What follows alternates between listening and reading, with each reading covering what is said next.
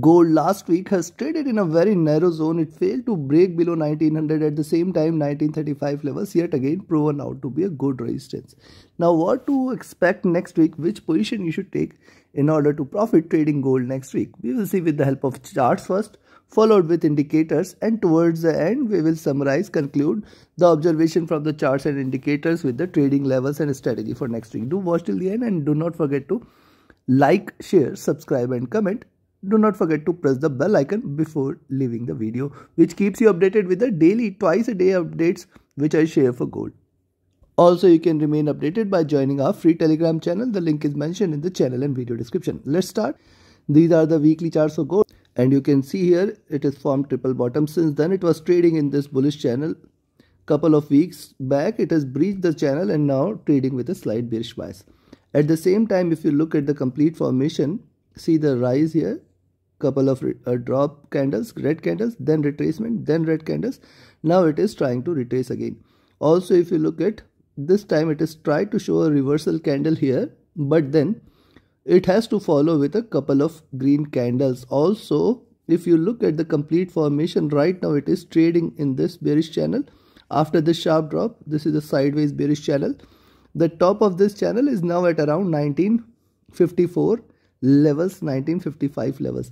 In fact, here is a greater resistance for gold at first 1954 and then 1965 levels. So for next week, couple of levels you should observe. First is 1940, because see, if it opens in green, trades above 1940, certainly we can see it breaching beyond 1954. Then these levels at around 1960 and 64 levels should come into picture. Very good resistance exists here. If it trades above this, see it, then you can tell that possibly this is coming out of this bearish channel here and trying to reverse completely, and hence till here we have to remain extremely careful here. Now this is the first observation. Second observation is what gold is seen right now is triple top, and since then you can also see it has formed this peak. Also, if you look at the complete formation here, see the rise, retracement, rise, retracement. This time the leg here is slightly broader. Also, if you connect the few bottom from last few weeks, you will observe this is trading broadly in this expanding triangle. And this time, see, first of all, from the bottom it has breached the channel. However, in the near term, it is trying to trade in this broadening triangle. Also, if you look at the bottom of this, now situated at around 1900, and hence once it breaches 1900 and below levels, certainly you can say it will fill the gap at 1870 levels, and below that a sharper drop can be expected. Now this is on the weekly charts. Let's have a look at the daily chart. Now see, on the daily charts, this was the reversal sign here. Since then we can see gold giving higher highs, higher lows. Now specifically 3 to 4 green candles, then this retracement, and then this a greener candle towards the end of the week. But a point to note here is, this is, see, first of all 1940 was the greater support earlier when the prices were moving or trading above 1940. Now you can see this zone is completely a greater resistance. You can see multiple candles failing to break above 1935 and 40 levels. This indicates that there is a greater resistance for it to break past by this zone. Also, if you look at in the last week itself, twice it tried to breach 1935 but failed to break, and that is very, very important. This also indicates that now 1935 is the greater resistance. 1935, 1940 zone rather, I will say, this is a greater resistance zone. If it stays above this zone, then certainly more bullish momentum is expected next week. Also, if you look at the last candle, see couple of red candles, one green candle, double top here, that is also one should note. Also, this is a greener candle with flat bottom and a wick on the upside, and the closure of the candle greater than half of the complete move, which also suggests that there is a possibility that it can give you a second or follow-up green candle, which might in fact take it above 1940 levels. And likewise, what we have observed on the daily charts, if you replicate the same on the weekly charts, what you have observed on the weekly charts, if you replicate the same on the daily charts, you can say that still there is a greater resistance for gold here at 1940 than 1960 zone. Very, very good resistance here. Beyond that, it should be confirmed for a little more rise, which might take it the price still towards 1980 level. Now also let's have a look at the monthly charts here. On the monthly charts you can see couple of green candles, then this red candle. Also you can see this, it has formed the base at 1800, three candles getting a strong support at 1800. With that we have seen a good rise, higher highs are done, retracement is also done. Now it is trying to look upwards. Now where you should confirm that it is at which point we can expect that it is completely reversed. Now see, first of all, the movement right now, it is looking upwards. It has formed a tail and trying to look upwards. So possibly once it stays above this zone, that is where you can find that possibly now the prices are going to retrace and or going to reverse, and we are going to look forward to a complete bullish month here in July, because see, couple of retracement candles and then this pullback. But remember, one point to note here is a reversal sign here on the monthly charts. First red candle here, there is a greater probability that a second red candle can follow. As this is just the beginning, it can try to pull the prices little up, form the wick on the upside also till here, and then probably get a pull towards the end of the month on the downside. Now we have seen the chart. Let's have a look with the help of indicators. What are the indicators are suggesting? Also in the indicators you can see the prices were too much divergent from the 20 period exponential moving average. Now it has come closer and still there is lot much on the downside. Now the 20 period exponential moving average is situated at around 1850 levels, which is a greater support for gold, and drop below 1900 or 1895 levels any point of time in the month of July should certainly confirm the drop till towards 1870 and 1850 levels this time. Remember the fact, if it drops below 1900 and 1895 levels, certainly 1870 and 1850 levels will get achieved here.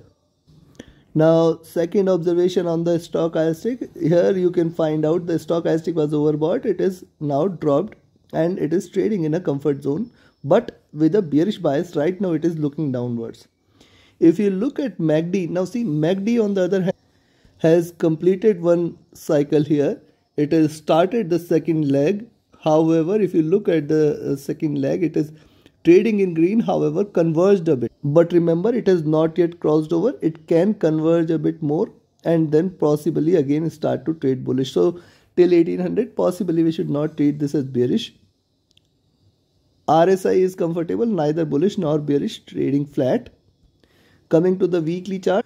On the weekly chart, see the prices are divergent from the moving averages here. We have seen the prices converging here till moving average 20 period also, and then till towards 50 period moving average. Now also if you look at here, you will observe that the 20 period exponential moving average, 20 weeks exponential moving average has given it a greater resistance, which is right now situated at around 1935 levels. Achieving those levels, we have seen it retracing, and hence these levels are again becoming important. Now on the downside you can see 1880, 1840 are stationed far below, and see these are still one over other, still are in the bullish zone, but you can see there is a probable conversion here. Now this is something we should observe, because once it start to converge, this is a slight bearish sign as of now, though it has not yet crossed over. Look at the stochastic, this was also oversold. It has come out of the oversold zone, trading very near to the bottom. Now most importantly, the MACD is trading with divergence and it is still trading bearish here. Also if you look at the complete formation, see the drop, then this higher highs, now higher lows at least. So the probability for it to continue with the drop exists for a little while. Yes, the divergence is too much, so it can probably converge a bit before looking forward to this bearish move. And hence this also suggests that even if it tries to look upwards, the bullish move can be short-lived, and the retracement till 1980 levels or 1984-85 levels should be treated as just a retracement and not a complete reversal. So we have to be careful here also. RSI is almost, you can see it has dropped and now trading flat. Coming to the daily chart. Now if you look at daily chart, see the 20 and 50 period crossover here. We can see both trading with divergence. Now the 50 and 100 are yet to cross over. This is a sign where we are waiting for a crossover between the 50 and 100 period moving averages. That will place all the three one over other, and then this divergence will take further or will indicate further bearishness. But at the same time, one must note that here the prices were divergent from the 20 period moving average. Now we have seen it converging. Now the 50 and 100 period situation moving averages are situated at around 1940-45 levels, and that is why I say this complete zone between 1940 and 1960 is going to remain a very great or a larger resistance zone. Yes, if it stays above 1940, possibly there is a chance that it can try to move upwards with a positive momentum, can try to hit 45-50 and then in fact 54-60 levels. But then till 60 we have to remain extremely cautious and watchful. Beyond that only further bullishness is going to be seen.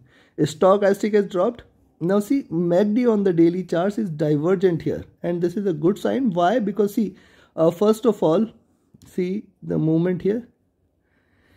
First wave, second wave and third wave, here it is looking upwards. It is trying to reverse here because see, it is coming from a slightly higher levels, and we can see gold when it is bullish it almost reverses from these levels. So we have to be watchful because a little diversion here can pull the prices little up, which means we can expect slight bullish movement in the gold for next few days before it looks over to any downward move. RSI looking upwards,